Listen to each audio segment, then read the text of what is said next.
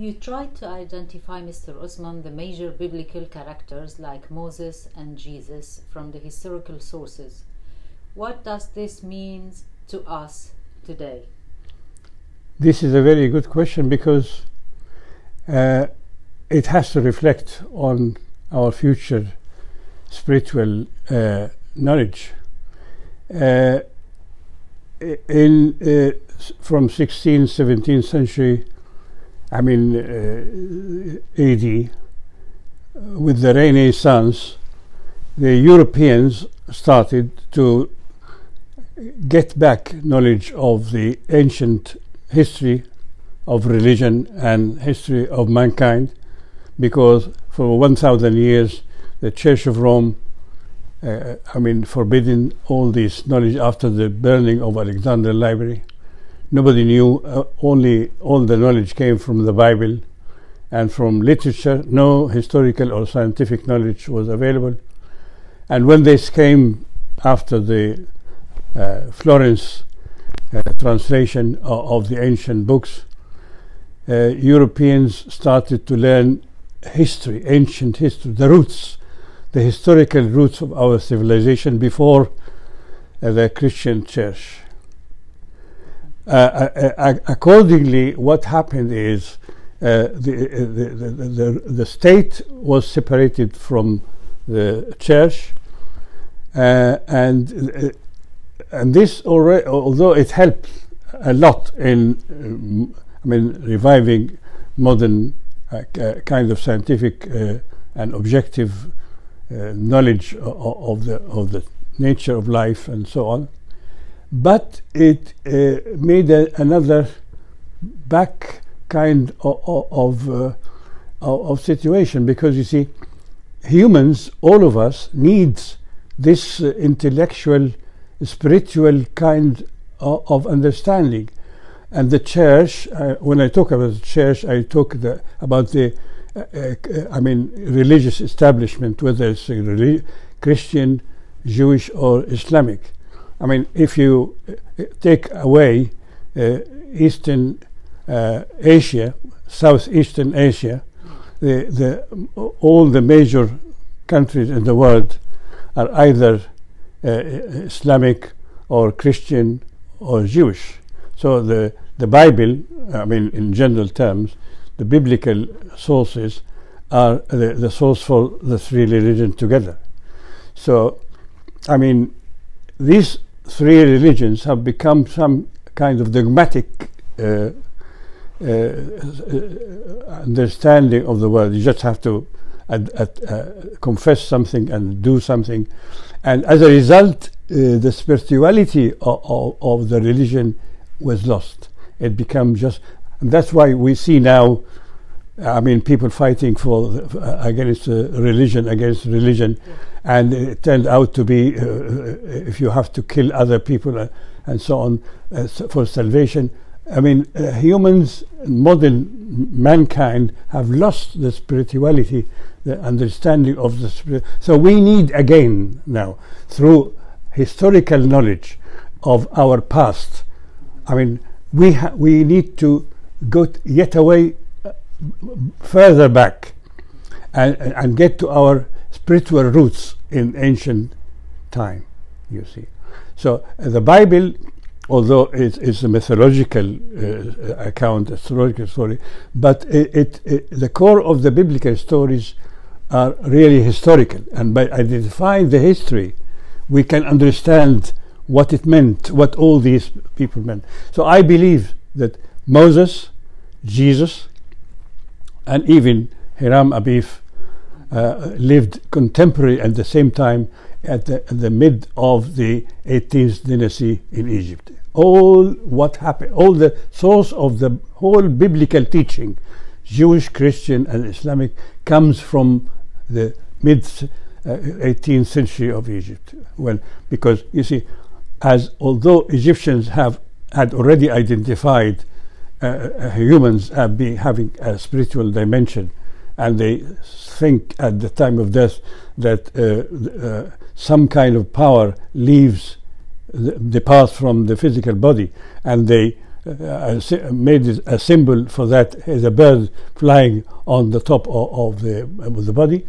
I mean, that was the situation for a long time, and that's why I mean, only rich people, kings and so on, could save the body by mummification and burying in tombs and pyramids, in order to allow this spiritual entity which left the body. Maybe they were hoping that it would come back to the body and resurrect it. And this went on for a long time.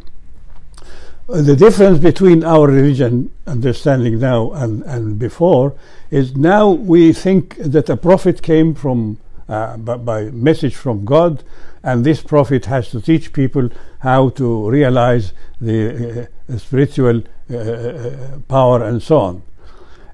In the ancient times it was a different attitude. Ordinary people, not so ordinary people, I mean the priests and educated and cultured people, used to think. They were looking to know. They were trying to understand behind this world, the physical world, what is the power? Why are we here? Why? What is the end of our life? Is that the end of the life, or is it we can survive after? I mean, they were trying to understand the world. I mean, they had no preconception. They tried to look at the stars, to look at the creatures. Even animals and plants were part of their spiritual background. So they were rich in the kind of trying to understand and be part of the universe and try to know. They will not have a message already delivered and they have to follow. They were trying to know what it is. Where is the power? What is the origin? And so they can change with time according to their discoveries and understanding of the world, movement of the stars and different things. But Mr. Osman, you mentioned that Jesus and Hiram Abif lived at the same time. Could you explain to us this more? I will explain to you. What age was Jesus? How old was Jesus? How old was Hiram Abif? How they were at the same time? What is the proof? Okay. You see, the thing is, before I come to Jesus and Hiram Abif or Hermes Trismegistus, because I identify Hermes Trismegistus and Hiram Abif as one and the same person. What I have to start first with Moses, you see. I mean, in the mid of the 14th century BC, Akhenaten confessed, were able to confess. This is a complete different understanding for the first time in the universe. Somebody come to say, our world has a spiritual dimension. This is the first time that the spirit is one. There is a universal spirit.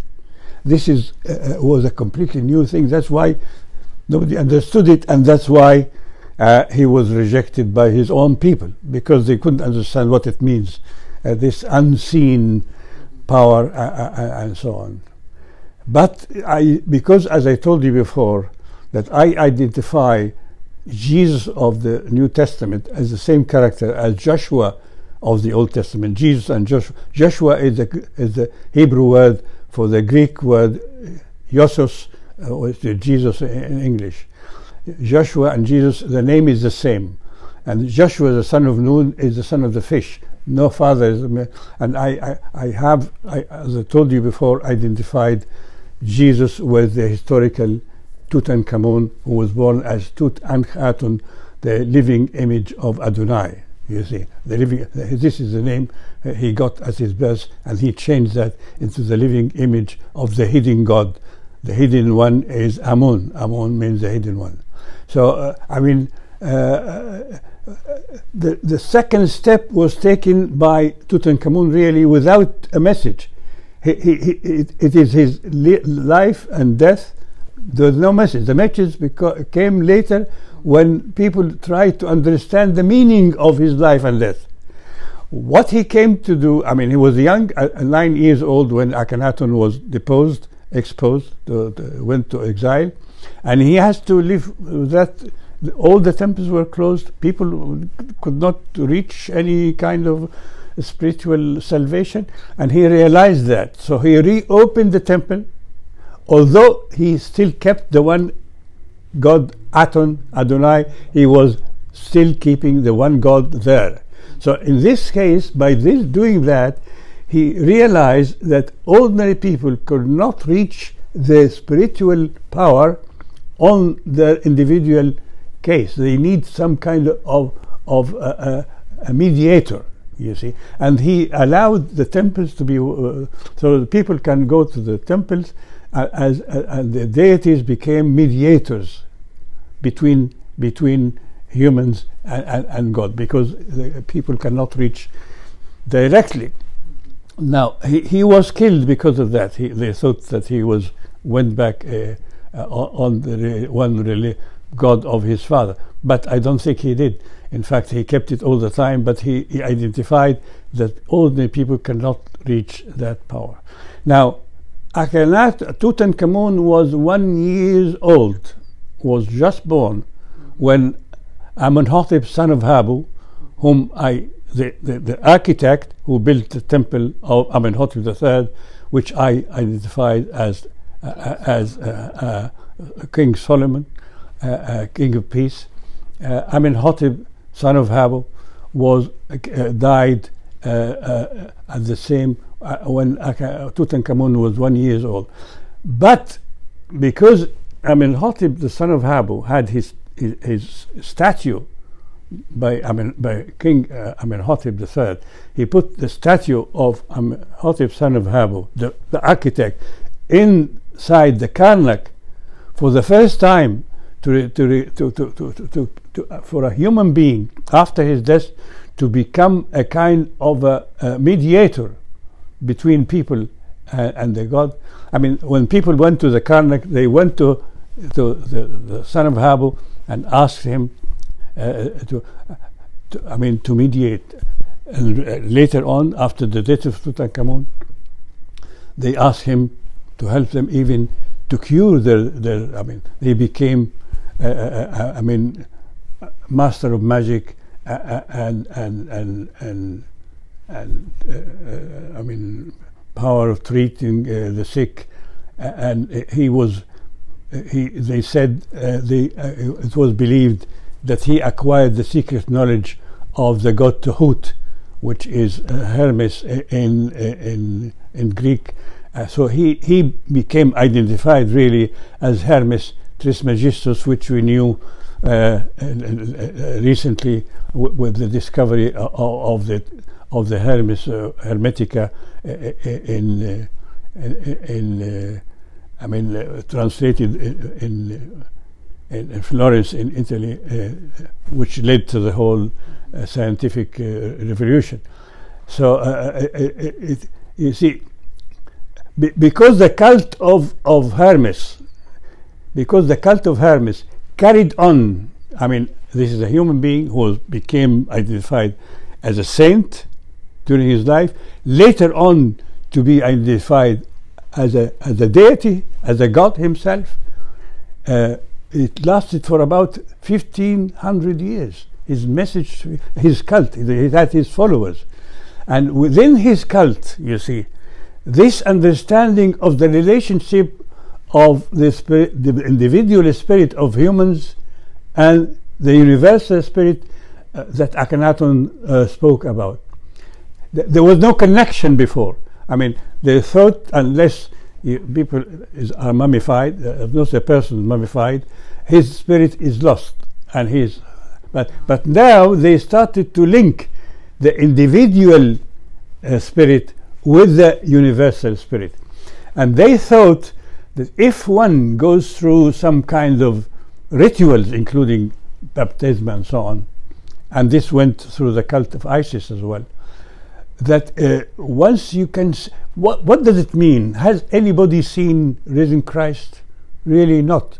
St. Paul himself, who spread the gospel of Jesus, never saw Jesus as a living creature. He was a spiritual confrontation. I mean, however, if you can, I mean, this is a kind of something you cannot see with the eye. If you can accept that a dead person, somebody who has been killed, has risen from the dead, it is there and then that your third eye has been opened, and that you have realized that within you, as a human person, you have the Spirit. And the Spirit, individual Spirit, there and then becomes part of the universe. There is no death after that. Once you come to that, you are eternal, because it's only movement. The body disappears, and the Spirit returns to the home, to the great universal Spirit. And this is really, I mean, this story came before the first church was born. This is, I mean, Philo of Alexandria speak about therapeutic. This, I mean, the cult of Hiram Abif. I mean, who as Hermes tells me, the healers of Alexandria. I mean, they spread this knowledge before the first gospel appeared, and within them started what we know as the Gnostic movement. The Gnostic movement, which I mean, we have I mean, all these gospels in Coptic gospels discovered like Ahmed, and then it is within this that they use the birth and the death of Joshua, Tutankhamun, as a symbol for resurrection. And this is how Christianity was born. And that's why, I mean, in the early start of the Christian era, Christianity represented joy. It was salvation.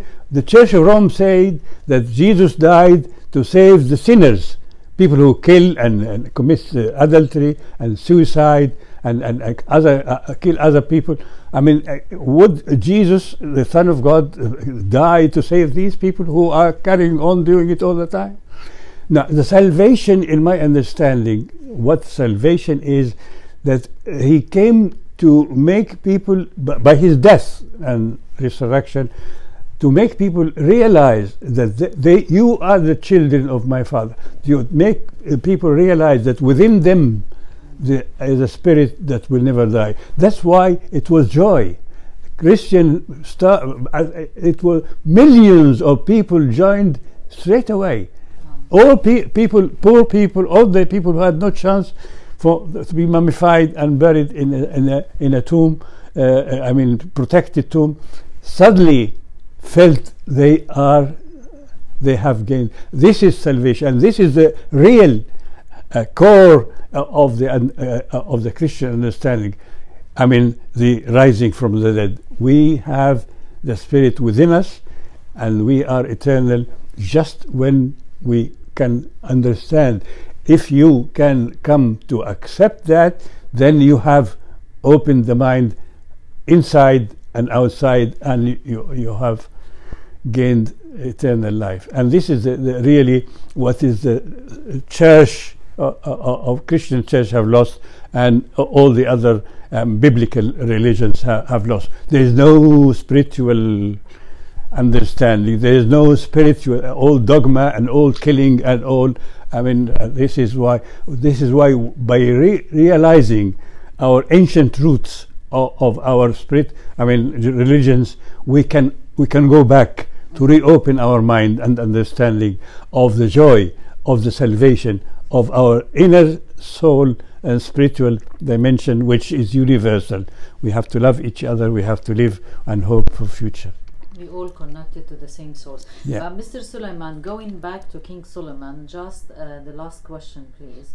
Why King Solomon was called King Solomon, and who called him King Solomon? You see, all the core of the biblical story comes from the 18th Egyptian dynasty, the 18th dynasty of Egypt. Because, you see, Solomon is the son of David, and David is the one who established the empire between the Euphrates in northern Syria and the Nile in Egypt. And the only historical record of somebody who established this is somebody called Tutmos III. Tutmos III. Tut is Dud. Dud is David. You see, in Hebrew, Tut is David. Tutmos III is the original historical character who established and he was rather than Abraham the father of Isaac, because it was he who married Sarah when she came with Abraham to Egypt, according to the story of Genesis. He had two branches. One branch of descendants went through the biblical character of Sarah, and they lived in the beginning. They went back in Canaan, and the other branch was born in Egypt. You see, Amenhotep the fourth, and Tutmosis the fourth, and then Amenhotep the third.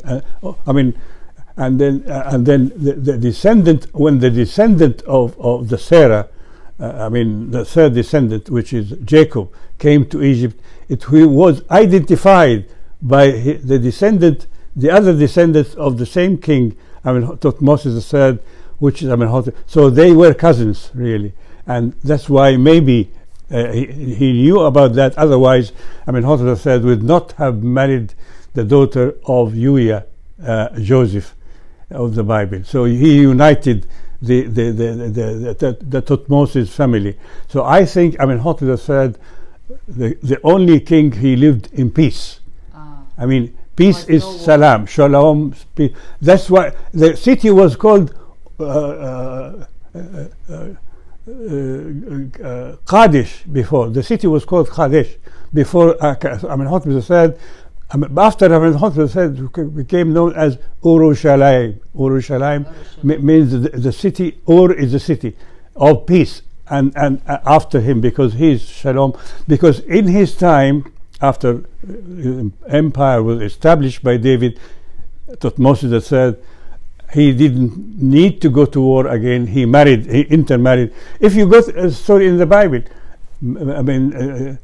Solomon had a large harem, more than 300 women. Yes. Amenhotep III had the same situation. All what you know about Solomon from the Bible, we can find about Amenhotep III in history. All what we know about David, not all what we know, because the story of Samuel, book of Samuel about David have two characters, really. One is a small tribal leader who has 600 followers and who moved from one place to the other. He was kicked away by his own son from Jerusalem.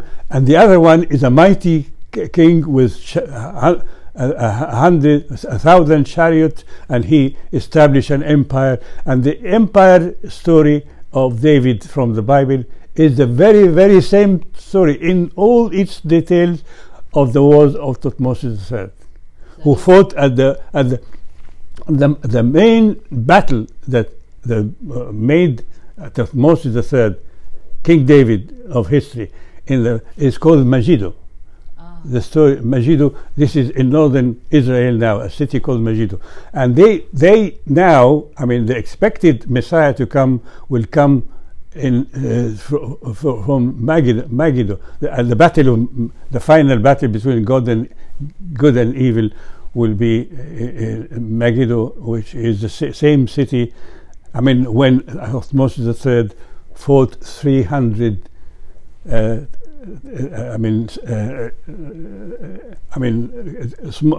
Palestine at the same time. Every city used to be a state, you see. So 300 princes gathered to fight him, and he was victorious against that. And until now, the belief is when Jesus, the Christ, comes back, he has to fight the same battle of Megiddo, which is a major battle in the history of Tutmosis III, between good and evil. Mm-hmm. So here I have to remind some people who didn't hear the last parts to understand our part now. I advise them to go back and listen to our previous parts. Thank you so much, Mr. Osman. Thank you, and Merry Christmas. Merry Christmas.